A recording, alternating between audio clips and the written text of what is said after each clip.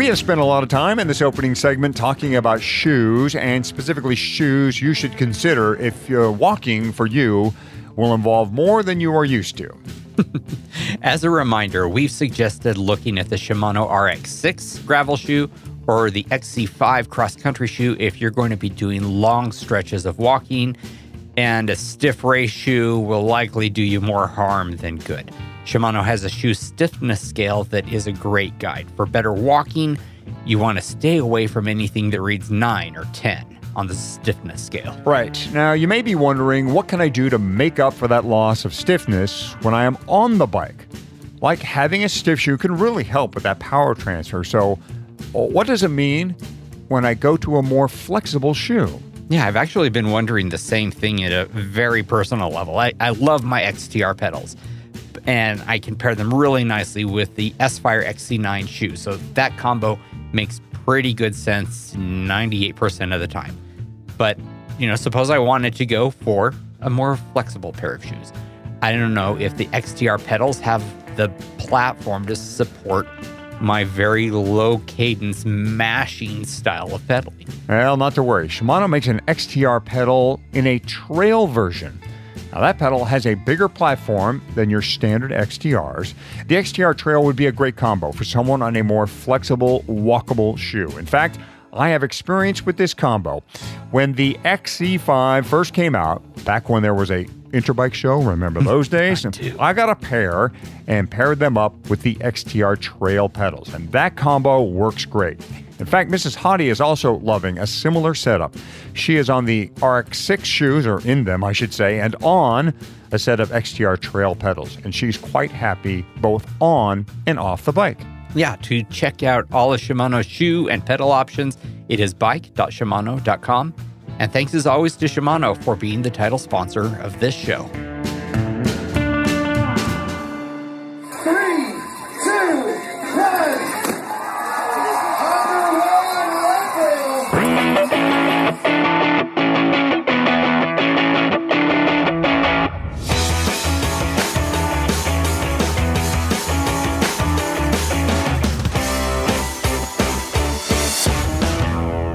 Leadville, the podcast for the 100-mile mountain bike race, presented by Shimano. It's Season 6, Episode 17 of the show that breaks down, builds up, gets you ready, and freaks you out for the highest, hardest one-day mountain bike race in the country. I am Michael Houghton, Hottie to most. And I am Fatty, and this show has two very distinct sides to it. On one hand, we're going to be talking about being in the Leadville 100 and possibly pulling out. And on the other side, we're going to talk with someone who looked like she was out, but then stayed in. I will be talking about a major hurdle that I am currently hurdling. It's between me and the 2023 race, and we have a discussion with Alison Tetrick and how she overcame some serious bumps in the road to make it to 6th and Harrison and back. Yahoo! What is a good strategy for staying ahead of the cutoff times? What do the experts say about sleeping effectively at altitude, and what do you each do? For Leadville, hardtail or full suspension? Yeah, good question. All right, it's Leadville Frequently Asked Questions, LFAQs, and this one is personal. Fatty, take us away. Everything's personal with me. I'm going to get to why it's personal in a sec, but recently we ran a poll on Facebook's Leadville 100 participants page asking folks whether and why they have ever had to defer their entry to the Leadville 100. Now, of course, this is the least scientific of all possible polls since it is a self-selected set of respondents in a highly biased group, but it's still interesting and had some surprising results for me. Yeah, that poll drew 123 votes, and 38% of you said you've never needed to defer. 58%, well above half of the folks who responded, have needed to defer from the LT100 for one reason or another. Self-selecting poll or not, that is significant and reflects the reality that in between lottery sign-up day and race day is about 3/4 of a year, and a lot of life can happen during that time. Yes, it can. Breaking down the reasons of why people indicated they deferred is pretty interesting. So 16% of the deferrals come from family reasons. And people mention birth of a child, college graduations, the marriage of a child, and so forth. Honestly, this was the only group that had happy reasons for deferrals. Lack of readiness came up next with 14% of the deferrals, and this one was the one that surprised me. Only 5% of deferrals happened for job reasons. And I like that people aren't letting their jobs, their careers get in the way of doing a bucket list race like the Leadville 100. The hell with work. Yeah. It's the Leadville 100. I'm going. Hey, but the largest group of deferrals was due to health or injury reasons. 2/3 of all deferrals happened because something had happened that would make it unwise to ride this race this year. Yeah. So whatever the reason, a meaningful number of us have planned on doing this race and then have had life get in the way. You want to do the race, but it's going to have to wait for another year. So let's talk for a moment about what your deferral options are for the Leadville 100. Historically, the LT 100 has had a pretty harsh deferral policy. You could defer your entry 1 year, but your money was forfeited. All the deferral got you was the knowledge that you wouldn't have to re-enter the lottery or re-qualify in a race. You did still have to pay full price for your deferred entry. Yep. From an organizer's perspective, that approach kind of made sense. Ken never made any pretense that this race was about something other than making money. So every racer with an entry paid full price every year. No exceptions. For 2023, the Lifetime has quietly evolved their deferral policy. If you go to the deferrals page on the Leadville Race Series site, you'll now see that up to 90 days before the race, you can defer to the following year and repay 50% of the entry fee, which is quite a bit less racer hostile. Yeah. After that, for the 89 days leading up to the Leadville 100, if you got to defer, you're going to need to go back to the old policy. That is, you get to keep your place in line for next year, but you got to repay the whole entry fee. And I expect our listeners who have calendars already know, as of the air date for this episode, we are at fewer than 70 days from the Leadville 100 for 2023. Right, which means this new racer-friendly policy doesn't apply to us right now. It's worth knowing for people who sign up in 2024, but doesn't impact racers right now. Yeah, it is worth knowing for racers this year, though, that the last day to defer at all for 2023 is Friday, August 4th at midnight. I don't know if they actually have a gate that slams shut at midnight, but basically, if you're going to defer, make sure you do it sooner than a week before the race. So we're almost 150 episodes into this podcast, and this is the first time we've talked about deferrals. Tell us why you've been polling about deferrals on Facebook, Fatty, and deep diving on Lifetime's deferral policy page. Okay, I've got a story. Everything's got to happen roundabout for me. You remember episode 14 when we focused on grips?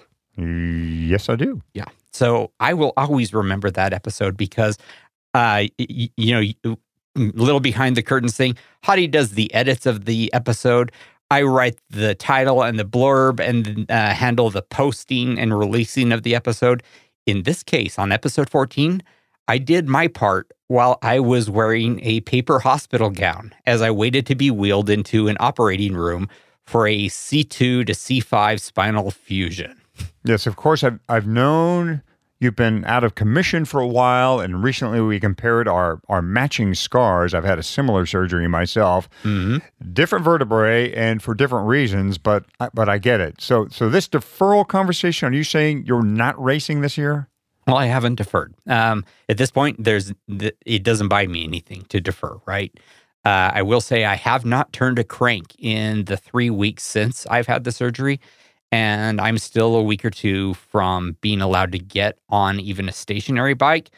So if you check out my Strava and go to leadville.fm/fatty, you will see that there's a lot of nice long walks, but no bike riding in the last little while. But for me, the Leadville 100 this year is almost exactly 3 months after my surgery day. And the surgeon says at that point, I'm allowed to do anything I want. So I've thought about deferring, obviously been doing a little bit of research on it, asking some questions about it, but for me, it doesn't appeal. I want to go to Leadville. I want to line up and I want to see what it feels like to, essentially kind of in a way, punch the reset button and start over with this race. But it is going to be a new kind of challenge. Well, we know that you have till August 4th to make your final decision on this, but what's your plan for the time being? Now, I'm going to let it be fluid. I plan to start riding on my stationary trainer and get myself into the best condition possible. And I have basically 2 months to do that. I'll be using a lot of trainer road, a lot of Zwift. And then I'm going to show up at the starting line. As we've noted, deferring won't save me a nickel at this point. Then I'm going to ride the very most conservative Leadville 100 I have ever ridden. My target is going to be finish in 11 hours and 30 minutes. But if I'm hurting, and I have no idea how I'm going to feel at this point, I'll eject. There's a lot of convenient places to leave this race. And then 2024 will be my 25th finish instead of 2023. Well, Mrs. Hottie and I will be crewing for you, whether it's for the 40, 60, or 105 miles this year. Obviously, you can eject if you need to right there at Twin Lakes Alternate. We'll be standing by right there. And, of course, we'll be there for the hammer and any other Nelson hand tools that might be riding in this year's Leadville Trail 100. Since our grips episode, I have continued to experiment with different types of grips, and I want to thank SQ Lab for sending another pair my way. I am now on their Trail and Tech 711s. This is a clamp-style grip and a little more ergo than the 711Rs. That's their race version I had previously tried.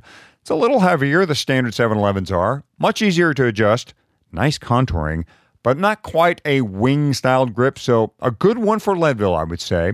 We also talked handlebar dimensions in that show with our friends at Envy, and one thing we should have mentioned was using a stem to help get your bar rise to the correct level. Yeah, in addition to handlebars with different rises, Envy also has stems with different angles. The standard carbon stem is the racier minus 6 degrees drop that comes in lengths that start at 80, go up to 140.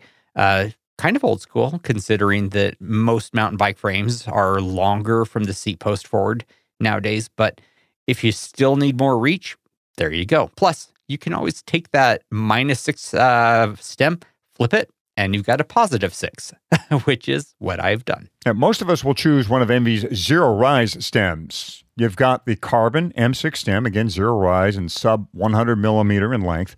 Envy also has an alloy stem. Yes, we said alloy and Envy in the same phrase there. That has the same dimensions, but is a little heavier, about 60 grams, depending on size. Yeah, so if you love your bars, but you wish you had a little more rise, check out Envy. The product specs are easy to follow, and you can go the easy route by swapping out your stem, your hands and back. They're going to thank you. And the best carbon wheels and components are, of course, always at Envy.com. That's ENVE.com. One thing we've recommended ever since season 1 of this show is to have a drop bag that you leave at the top of Columbine, because Colorado summers are unpredictable. If there's anything that can be predicted, that there's going to be rain sometime at the top of Columbine. And if it's going to rain at 12,000 feet, it is going to be cold rain. And there's a good chance there will be some nice freezing wind to go along with that. Yeah, there's a good chance you'll have a beautiful and clear descent coming down from the turnaround at Columbine, but you can get a lot of peace of mind from having a few items in a bag just in case. Yeah, and this year, Joe Sepulveda, who is the CEO of DNA Cycling, he's going to be racing the Leadville 100 for the first time, and that guy knows his cycling clothes and has what I would call a very smart recommendation for your Columbine drop bag. It is called the Duo Jacket. Yeah, this is a jacket you will find uses for well beyond the LT100. The Duo convertible jacket may be the most versatile piece you'll own. It's warm enough to layer up for a cold winter day or descent from 12,000 feet, yet cool enough for those chilly spring and fall mornings. Yes, you may want it at the starting line with that in mind. And stash it in your jersey pocket for the rest of the day. You never know when you might need it. Weather changes in a snap in Leadville. Also, the sleeves easily unzip to create a really functional, wind-resistant vest that will keep you warm and dry all day long. Yeah, love the convertible jacket vest thing. That's great. We're overdue for a bad weather day in the LC100, and a jacket like the Duo could wind up being the most important article of clothing for the day, whether you bring it to the starting line or have it stashed in your bag at the top of Columbine. Find the Duo convertible jacket at dnacycling.com. Okay, let's get to the other half of this show's theme, Leadville speed bumps and hurdles. Our guest this show knows a bunch about overcoming adversity. Alison Tetrick has been on this show before to talk about how to stick with it, and she's back again to inject some enthusiasm into our preparation. Alison has been through the ringer as a pro cyclist, crashes and concussions. Allie could have thrown in the towel multiple times. Even a run-up to last year's Leadville presented a challenge that could have stopped her race before it started. But she always gets back on, and it has paid off. She turned her road career into a successful gravel career. She uses her social media as a platform to spread positivity and enthusiasm. And she has earned a spot alongside dirt racing royalty.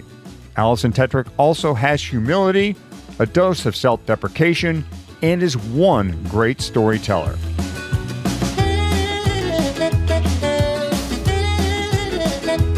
Okay, Fatty. Hey, we're excited to welcome back to the show Alison Tetrick. And yes, I said welcome back because, like in Saturday Night Live where they hand out the 5-timers jacket, I think we're getting close here with Allie. This is her 3rd time on the show, so she's going to earn some type of jacket or I don't know what, buckle maybe, since it's a buckle-based podcast, right? So maybe we do something like that. Who knows? So yeah, this is Allie's 3rd appearance on the show. I think, Alison, the first time we had you on, you were kind of prepping to do the Leadville Trail 100, and then that got canceled by COVID, so we must have had you on in 2020, I guess. And then we had you on another time when Fatty went out to find folks and their most disastrous stories they had on the bike, and he chose you.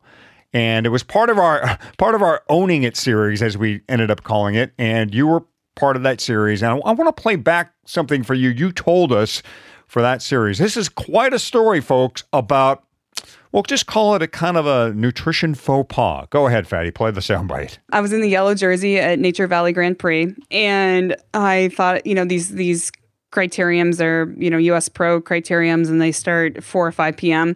So you ride in the morning, you try to take a nap, eat breakfast again, because you want to try to recreate that race experience. And there's that song that goes, the party goes on and on and on, on and on and on. And so I made a smoked salmon egg bagel. And the whole time in the crit, I'm in the yellow jersey trying to defend every sprint points. And if anyone knows me, I don't sprint. So I'm vomiting smoked salmon, trying to not lose any points. And then in my head is just the party goes on and on and on. So, welcome back, Allie. I still make the same mistakes. Don't get me wrong. I just got off the trainer and I made chorizo tacos before. Why not? Life's short. Eat good food. Just don't sprint afterwards. So, food poisoning before a crit. Man, that is brutal to live through. I think that we might have something that can top that today, because you have now raced the Leadville 100, and we have not heard your story. So it wasn't in 2022, but in 2021, and I have not really, I haven't heard the full story. We want to hear it today. Oh boy, this is some uncharted waters. Or woods that we are uncovering right now. But yes, we had a lovely time discussing the prep into Leadville, which I can offer a lot of intel and how the prep worked and ultimate strategy on. I am not new to long distance racing. This is all above 10,000 feet. Everything's, et cetera, very hard. But as you guys also discussed, prior to my inaugural and only mountain bike race so far, the Leadville 100, I'm one, and I might not be done after I get off this podcast because I have a feeling you guys are going to elbow me in a little bit there. But that's right. Oh, goodness. I need to start a little bit, we can go into prep and everything, but ultimately I did some really good prep into it. I wasn't intending on racing to win. I was intending to race to do sub 9 hours, which I think is very capable for me to do. And I want to give a little bit of background because you mentioned in passing that this was your first and so far only mountain bike race. But it's more than that. You, until you started prepping for the Leadville 100, didn't even own a mountain bike. You were literally, I mean, you were a straight up road and you were transitioning into, well, no, I guess by then you had actually won Unbound. So you were a gravel racer, but it was definitely drop bar racing that you had done to that point. And so you were coming into Leadville in some ways very green. Extremely green. That was my first and still, to this point, only mountain bike race.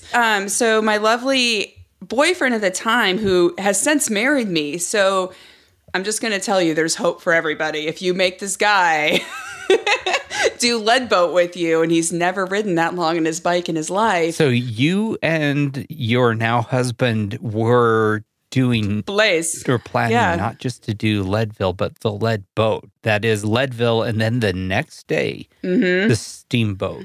Oh my gosh. That's just mean. In my defense, I wanted to do it.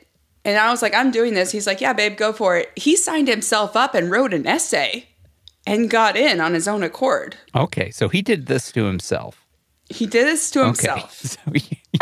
He's like, well, I want to do what she's doing. And yeah, we were just dating. Obviously, we knew we were going to be together forever. But now we're married. So I can't believe that we actually survived Leadville. So that's the main story, or lead boat even. I know I can't survive Leadville unless I do some altitude. It does not mean I'm good at altitude. It just means I can survive.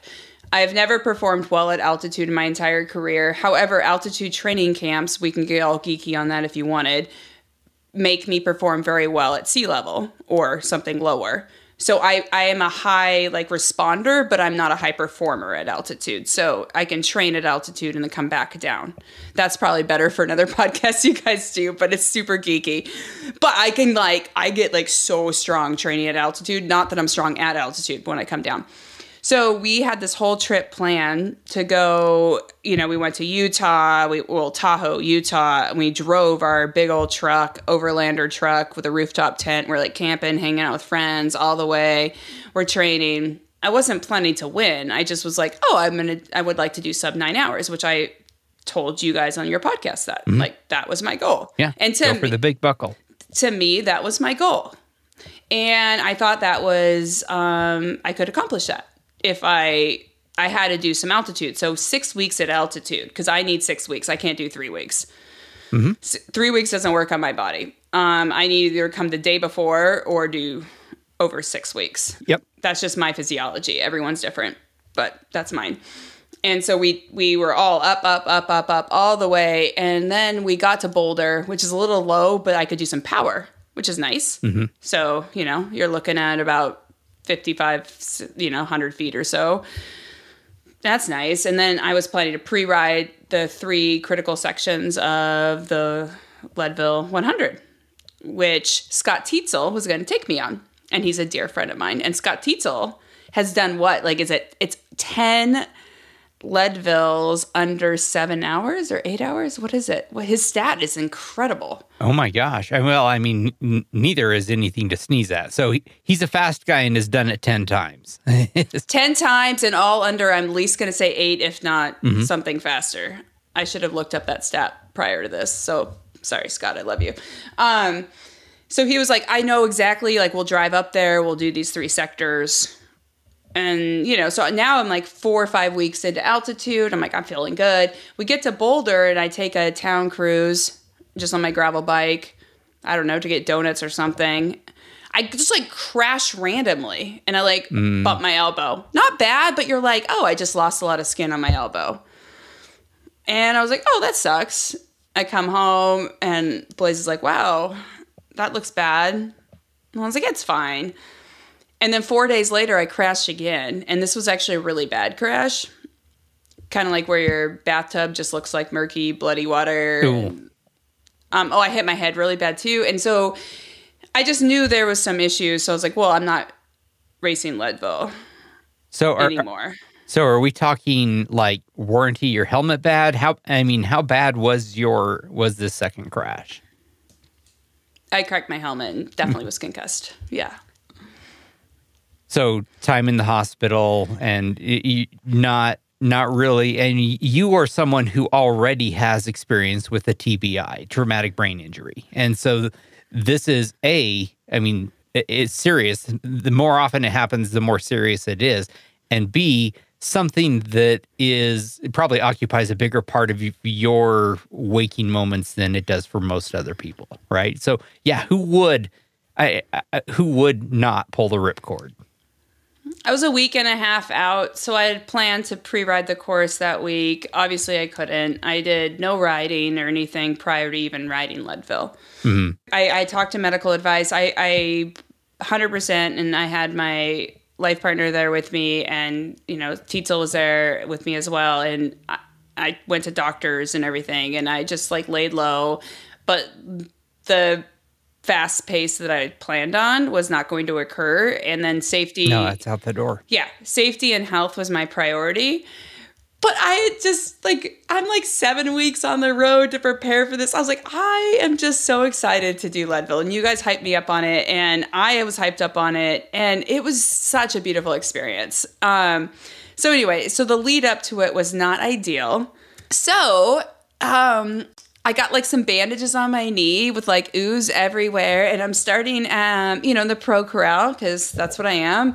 Not really at mountain biking, but I am technically on paper. And they're looking at me. They're all my friends. So this is all in fun. And I just got this oozy leg. I'm missing my whole elbow. But I had a great climb because I was fit. I had trained for it. So I had a great climb. So you go up Kevins and my coach told me it's chunky. I didn't know the word chunky existed. I didn't even see any chunk. I was just having the time of my life. I'm riding, I'm talking. I'm in the front group all the way to the first stop of the climb. I'm having a blast. And Blaze is staying with you. Well, I told him he had to. And he's like, if I ride with you, Al, up that first climb, it's going to be really hard for me the rest of the day. And I was like, I need you on the descent. Because you do the first climb, it's great. It's lovely. It's got some racks. I'm having the time of my life. I'm talking to people that ultimately win the race. I'm this is great. And then we hit the descent. And his job mainly was to go down that descent with me, Powerline. Because everyone told me, Powerline's a fire road. I was that ain't a fire road I just went down. I like to follow somebody I trust on descents, even in road. Do you guys like to follow a lead? Absolutely. If you are confident, if you trust the person, then having a wheel to follow on a descent can be a huge difference in time and in confidence and comfort. So yes, absolutely. I like following a good trusted line. But that is absolutely key. How do you agree? Now, I like to lead, yeah, and I'm not even that fast of a descender, but I like to see as much trail as possible, and I find that bikes in front of me mean I can't pick up trail as well. So I do like to be in the front, going downhill. I'm a follower all the time, even on the road or gravel or on descents, I like to follow. I buffer, I'm a couple bike lengths off, and if, I call it a canary, a yellow canary. There's a big mud puddle. There's a rock. I'm oh, he didn't make that. He's in the bushes. I will go the other line. Yellow canary strategy. You can just trademark that right here. So that was Blaze's main thing. I said, all you got to do, babe, is climb with me. And then when we descend, you have to shepherd me through the descent, and then I'll just see you later. It's not we're doing weird team tactics. Also, I'm not racing. I'm riding it, and I'm having a blast. And we're going down, and we have 2,000 people behind us trying to pass, or however many people, but it felt like a million. And they're trying to pass, and I'm going, I don't know. I think I need to go to the bathroom. But never would I go to the bathroom in a race. This is new to me. This is 100% new ground. I'm no. If anyone ever has this problem at Leadville, I feel it's a thing. It is a thing, actually. It happens quite a bit there. I know this was your first time and you were experiencing hell on two wheels, but it happens a lot there. And a lot of it's just gets chalked up to pre-race nerves, early morning start, and altitude. I mean, that'll screw with anybody, right? So it's actually not surprising. So I got out of the way, and that worked out, and we got to the bottom of the descent. He did lovely. And then I didn't see him again until the finish line because he's like, just go. So you were feeling better. Head was okay. You're on a mountain bike, but you're feeling comfortable. And because yes, essentially from mile 20 to mile 40, you are more or less on the equivalent of a really good gravel race. That was like my jam. I was having so much fun. And then, it was a great day. I had a blast. Went up, I got to go up Columbine, all of that. I mean, everything was great. Coming down Columbine's a whole nother story. But I am interested in how you felt coming down the first part of Columbine, from the turnaround till when you were back on dirt road again, till the part that we all call the goat trail. How was that for you? Because that is a lot of people going in both directions on a very narrow two-way track. Terrifying. Yeah. Like, if I didn't have to do that again, I'd be happy. I think I'd rather descend Powerline than do that. I was having an okay day. I'm not like winning or anything, but I'm having a nice day. And so I get to see my friends that are racing to win. I get to cheer them on. They say, go Allie. I'm going out, they're coming down. It's so nice. Like, mountain bikers are so nice. And everyone was cheering me on, and I'm cheering them on. And I get to cheer my friends on that are winning, and also just people that you see. Like, I love the community, the camaraderie of the entire day. I didn't particularly love that whole goat path section, not Sure. gonna lie. Well, and it is scary. And having done this 20 plus times, that part is scary for me every single time. But at the same time, you also experienced the Leadville secret sauce, which is, for a little while at least, everyone is within a few feet of each other, and you get a chance to see both the fastest and the slowest people in the course. Everyone sees everyone during this race. And if you're lucky, you get to experience what you experienced, a lot of people cheering you on, regardless of what speed you're going. It's a pretty remarkable experience, and it can't be discounted. It has literally brought me to tears. I don't even know how many times, just how much I love everyone at that moment. It's just this, you're all in it together. And when it sucks, like, you're walking your bikes because, like, one person dabs and the next 150 people need to be walking because there's no, like, room to pass. But we're just, like, making fun of each other and having fun, like, in a nice way. And I get to watch my friends, like I said, like, send it down. My problem was when I was coming down, I'm still, like, not that far back, but I was so terrified because I'm a liability. I was like, there's going to be an article that, like, I was the bowling ball and all these little, like, pins. And I'm like, I want that line. And I'm like, I don't trust myself enough to, like, for these people's, like, health and wellness. And so I started walking the descent. But I like, it was so crowded. I was like, I don't know where to go. And everyone's like, go on, Allie. And they were so nice. Go on, Allie, you got this. And I was like, my bars are a lot wider than I know how to handle. What if I clip you? And then, like, some people, like, some guys, like, can send that down that. Like, they're, like, bawling past me, and they're, like, yelling at me. And I'm like, I'll get out of the way. I'll just keep walking again. You can go. I don't care. Like, I'm good. And I think the best was somebody who was like, Allie, you're so great. Just don't get out of your comfort zone. Just keep doing you. And I was like, oh, I love these mountain bikers so much. In a way, I mean, you have to appreciate that something was happening to you that doesn't get to happen to most pro cyclists. And that is, you were an absolute beginner again. It has been a long time since you've been an absolute beginner. And it's a great reminder, right, of what normal people experience. You were having a very common first-timers Leadville experience. And I loved it, though. I will just say, like, I talked to some other of the pros, and they're like, wait, people are nice? Like, I was like, no, they're really nice, especially if you go. Just like, I mean, I was like not slow, not fast. Like, but everyone was so nice. Yes. And like, the middle of the section of the course, so after that, I'm like smooth sailing. You know, getting down Columbine. Because once I hit the gravel, I was like, even the gravel descent, I was having a blast. I just want to make sure I was keeping every other rider coming up because they're also a little cross-eyed trying to make the time cut.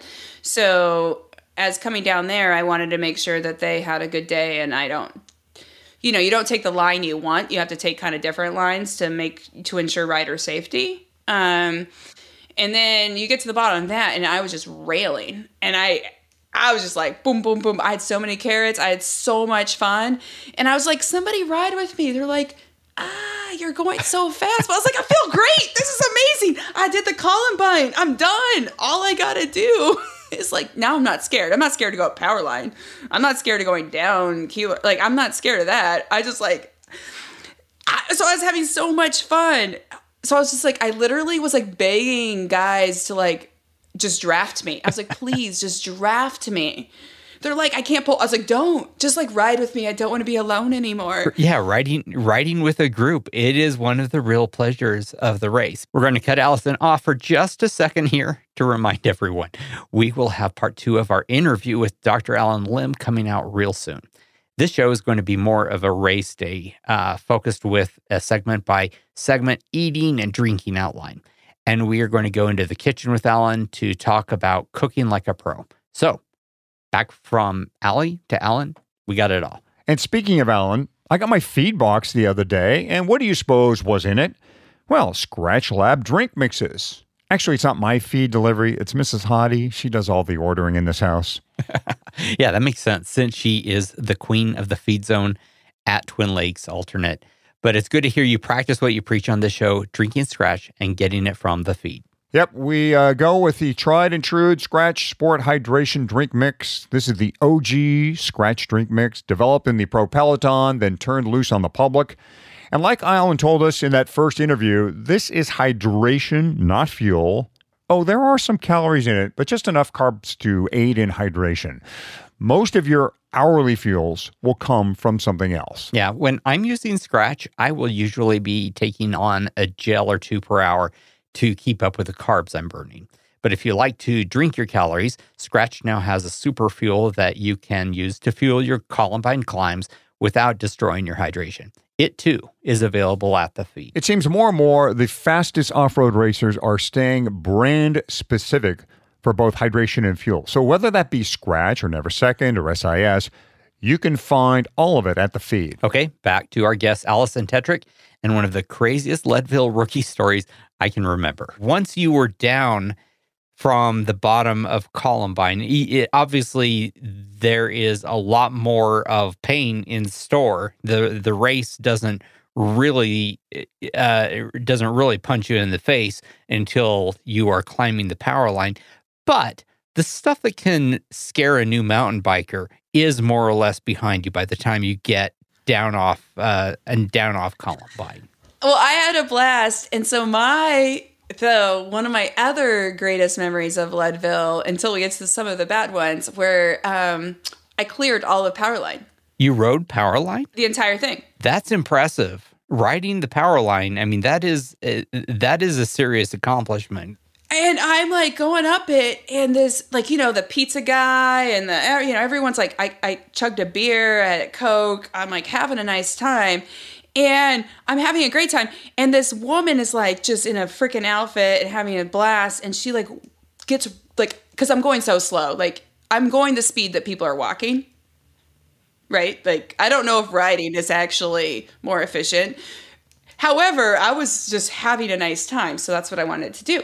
It was like a buffet going up that too. Like, I mean, because you literally are going that slow. I was like, I can like eat and drink going up this thing.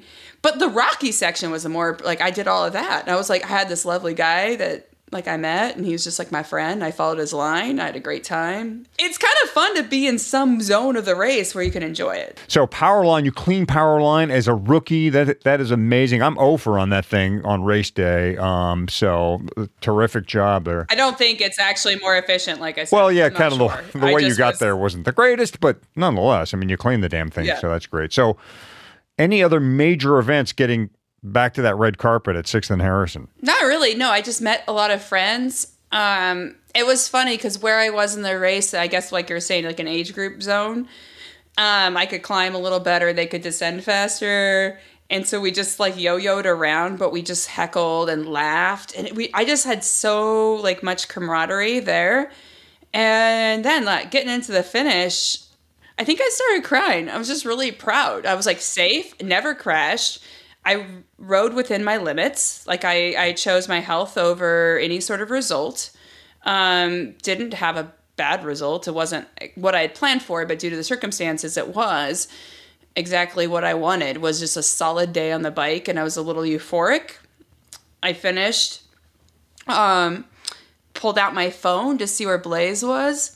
34 miles away or something like that. You finished at 10:10, and he had a third of the race left to go. Now, I'm always a little bit cross-eyed and goofy by the time I finish the Leadville 100, so I'm not sure I would have been able to do the math as I crossed the finish line, but you had to have been a little bit worried about whether he was going to make it.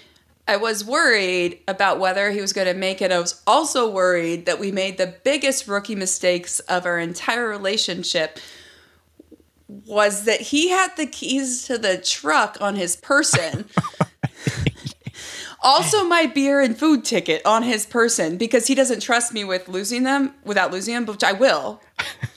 But like, why did he have, like, why weren't the beer and food tickets in the truck and the keys like hidden somewhere on the truck? So you had no way to change, no way to get food, no way to... I borrowed like $1.50 from somebody on the street and bought a hot dog. Again, testing that GI strength. Alison Tetrick, she'll gamble with anything there. Wow. The hot dog. Okay. That's cool. So like Fatty said, it was 10:10 for Alison Tetrick. And then Blaze came across an 11:45, so got a buckle out of the deal too, which is great. Fatty, I say what we should do here is tap into Alison's analytical skills and have her turn those skills on herself here and do a little what I did wrong, or what I'd change, right? So we know for sure, Alison, you would eliminate the 2 crashes in your preparation. You'd probably eliminate whatever caused you to pull to the side of the trail the morning of or on race day. But what in your preparation would you, or your training for that matter, do you think you might change, do different, or not at all? Maybe do you think you got it perfect? I think I would change a few things there. Definitely riding the mountain bike a bit more. This was during still COVID era where supply chain was very difficult. So getting a mountain bike in time to ride it and train on it was hard, and it still can be hard to this day. So more time on the mountain bike, but I'm not going full Kate Courtney on you guys and doing like cross country races, but some endurance, just more endurance time on the bike, because as much as I said Columbine descent and Powerline descent was scary, the rest of it's just, to me, it was very conducive to my road biking skills, but maybe a little marathon mountain bike race to prior, just to get used to that different like hand position, because riding gravel and road riding so often, you have like a myriad of opportunities where to put your hands. And on a mountain bike, I find it much more challenging, because I feel like there's one position. Yeah, you can do a little tuck, but the control issue, that's just for pavement. I think I had my nutrition dialed. Obviously, if I'm still laughing and riding at Powerline and having beer at the race, like, I don't think I was suffering. I wasn't pushing my limits. We were going to talk about aid stations, which you guys, everybody well knows now, I was not intending to race it. I just wanted to do an effort start/finish, which I didn't have any doubt in my mind, barring catastrophe. And so I didn't have any aid stations out there, but I did drop a Camelback, another Camelback Chase Vest at Specialized, and they would have 100% given me full support if I asked for it. I was just like, oh. They're like, what do you need? And I was like, nothing. Just like, can you take this Camelback for me? I think I'll be fine. And I got there, I stopped, they had like pickles and chips. I was like, oh, this looks good. This is fun. So did I hear that correctly, that your feed zone strategy was to make one stop or no stops, or what was the strategy and how did it play out? I made one stop. One stop, okay. You remember that was outbound at Twin Lakes before the Columbine climb? It was coming back from Columbine. So 60 miles in. Wow. That's a long ways to go without a refuel. Well, I have 1.5 liters on my back. I got 2 bottles. I don't know. I did stop at the turnaround on the top of Columbine, but I was kind of shaky and it was very high up there. It's very, very high.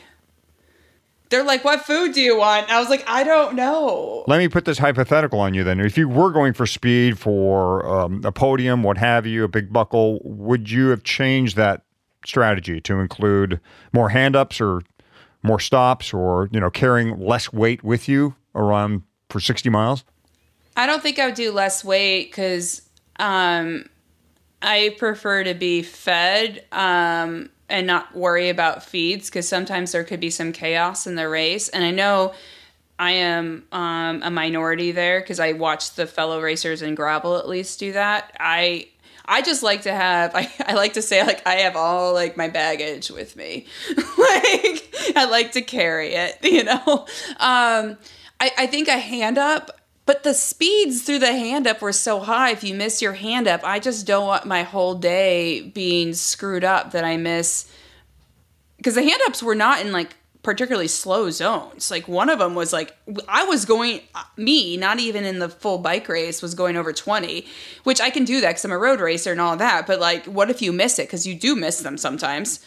I'm doing this hand signal, sorry. They're, like, staring at me. But, like, you grab them, like, your hand's backwards, right? You grab it that way. And I'm like, what if I missed that? And that was your, like, livelihood to, like, saving kilos up the climb. I don't know. Well, I've seen this happen before. Mm-hmm. It happened to Payson, in fact. Payson McKelvey, been a guest on the show. He had to stop, turn around, and pick up his bottle. I mean, his feeder missed. They dropped the bottle. He just stopped, turned around, picked it up, and then kept going. The other thing you do is you employ the hottie feed zone strategy, or just employ us, period. And we set up 2 people, right? And so if you want a hand up, if Alison Tetrick wants a hand up, I stand, and I'm the primary person, and then I put a backup bottle further up the road in case you miss me or we drop it. And there's a backup bottle as you get further. And then you don't have to stop. You just keep riding and grab the backup person. Or you take the backup bottle, too, if you want it. So that's the answer to all that. I think, yeah, for time, don't stop. I have bad advice on there, but I did enjoy not caring. Like, I was like, somebody has a Camelback for me. It'll be fine. And there's so many nice people out there. Yeah, I get that too. There's something totally liberating about that too. You're not reliant on anybody that way. If you need to stop, you can grab a neutral feed zone. There's plenty of those. There's obviously a total of 4, 2 both ways.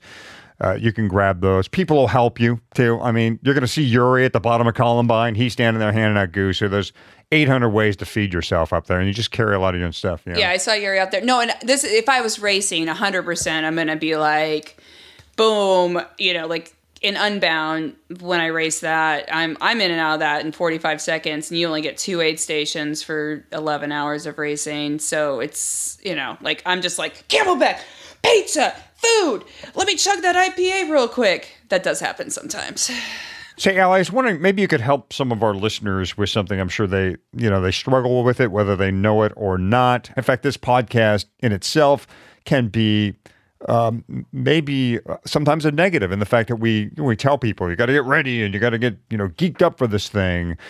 You seem to have struck a balance here that maybe you can help others with, and that is training hard, having a goal, but keeping it fun, right? So, is there something you could tell folks to, while they do want to be focused on this, and they want to have their goal, but how can they still keep it fun in the process? The whole thing with goals for me is setting a goal that actually inspires yourself, like, or inspires you. And, so is it sub 9 at Leadville for the big belt buckle? Is it to win? Is it to like finish for the other really cool belt buckle? By the way, I can say from personal experience, it's a pretty cool belt buckle. But like, what if it's just finishing? Or like, what if it like isn't this event and it's something else? So it's not taking all this pressure that people give you that says like, this is what you need to do. You need to be an Ironman. You need to be a Leadville 100 sub 9 hour. You need to do this. You need to do that. Like, what do you want to do? And if this is what you want to do, hell yeah, let's do it. And then it's about finding people that you enjoy, that you like, that don't stress you out, that encourage you, that are your accountability partners, that can get you out to help you accomplish your goal. And then it's so cliche, but honestly, the journey is worth so much more than the end result. And so that's where I find the balance is like, am I having fun doing this? Am I enjoying riding my bike down the coast last weekend, going Mach 30 with dudes that are annoying the hell out of me because they're riding so fast? But at the end of the day, I'm like, that was amazing. Yeah, I do like this. So it's like, it's finding that balance. And then other days, I'm like, I don't want to do that. And this isn't my only identity, is where I place the world championships, where I place at Leadville, where I place at Unbound or anything like that. I am so much more than just a cyclist. I'm now a wife, but I'm a daughter and a sister and a granddaughter, and I'm so much more. So it's that balance where you can find joy in being able to have the blessing and privilege to be able to train in that journey to your ultimate goal. But always, though, I have noticed once I hit that pinnacle and I'm standing there, that sounds so weird, but like you're standing there and you won or you accomplished your goal. It's not my goal or like my belt buckle or my trophy that I am relishing. I'm like relishing all the moments that led up to that. And I know that's oversaid, but have fun with it. And then also the other bit of advice, when shit goes haywire, like, don't take yourself so seriously, right? Like, you puncture, you might have a fluky crash, you might have to evacuate the dance floor. Like, there could be a lot of things that can happen. And that's when you have to like deep breath and then like reevaluate what you want to do with that day and like how you can still have a good time. Like, do you want to like PR up the climb then because you're like so off the back, or do you want to just finish, or do you see a buddy that needs help and you want to stop and help them? Like, there's so many ways you can turn around a bad day, and it's about your mindset. And also, that sounds very like lame to say, but it's not. It's just like, like mud gets in your tires, you're digging it out with a stick. And instead of just being frantic and being like, my life sucks, my day's over, this is the worst day ever, like, change it. Like, I like that's what I say is too, is like, if you're not having fun, change it.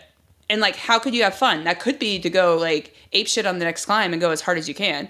Or it could be like, I'm going to take a shot of this whiskey I have in my pocket and just like chill the F out. Or it could be like, oh, I see my friend, I'm going to ride with them. Like, there's so many ways you can change your day to make it positive and not to take yourself so seriously, and also evaluate what you can do. Because sometimes just stuff happens, right? Well, in addition to everything you've done, 10 years of pro road racing, winning Unbound, 3 times a winner at Gravel Worlds, the OG Gravel Worlds, the 1010 at Leadville, which is great.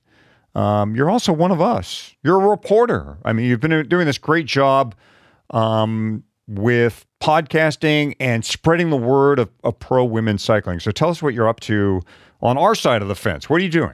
Well, first of all, Blaze, my husband and I own a business called Saga Ventures where we sell bandanas to get more kids and more girls on bikes, just open up the opportunity in cycling, which is super cost prohibitive. So we provide scholarships through NICA, Outride. We work with Love Your Brain. And when we go to races, we raise money for the local chapters there of bandanas of all things. So that's kind of fun. That's one of my other things. We work with brands. Blaze has his full-time job. This is my full-time job, is this. So I had the privilege of working with Zwift, so launched helping with their branding activation and creative concepts all the way into the Tour de France Femme avec Zwift. And so hashtag watch the FOM. is a big deal for us. So getting, just more visibility to women's cycling, because visibility is viability. So I'm a podcast host on the move, covering all women's road cycling, and there's some cyclocross and gravel in there too. Well, for the folks who've made it this far, they recall that we started off the show with a Alison Tetrick highlight. It was a great one from the time she was on back in season 3. There was another half to that story where Alison talked about seeing stormtroopers while she was in a complete daze, out of her mind during a race. I believe it was during Unbound, in fact, where she was having hallucinations and seeing stormtroopers. Believe it or not, she went on to have successful races at Unbound, so much so in the gravel community. The gravel community itself has said, Alison Tetrick, you belong in the Gravel Hall of Fame. Now, I don't know if it was for seeing stormtroopers, probably for the wins, but stormtroopers may have had something to do with it. Alison, also, we want to say congratulations on your induction into the Gravel Hall of Fame. That's pretty cool. Oh, I'm so excited. Thank you, guys. I cried a little bit, but there's so many deserving people out there that have really been paving or leaving unpaved sort of road for all of us. And it's incredible. It's what you guys are doing. It's how we can get more people on bikes mainly, and just make this an incredible place for people to be vulnerable, evacuate the dance floor. I'm just going to keep making that joke. I'm sorry. But really, there's so many amazing people that help me get here to where I am, and you guys are definitely included in that. So thank you. Oh, thank you, Alison. It's been such a delight. Thank you for being on our show. Oh, I love being. This is my favorite. It's freaking best time ever.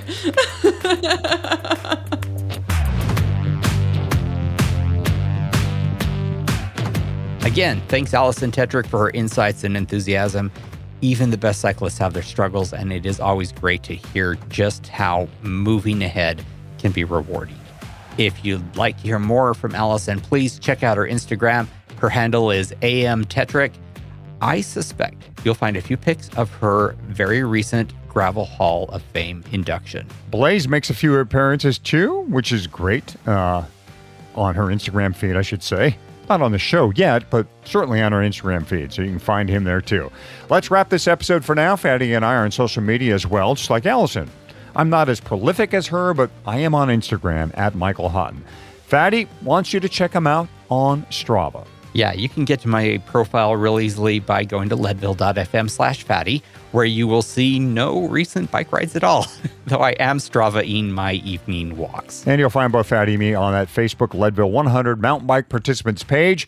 If you want to have a deeper conversation, join our Slack channel. You'll find a link to it over at leadville.fm/Slack. If you like this show, please go wherever you listen and give us a 5-star rating, write us a review, and you can check out all the ways to find this show at leadville.fm. Good luck in your riding, your racing, your recovery, whether surgical or otherwise. Thanks for listening, and we're going to see you in fewer than 70 days at the starting line.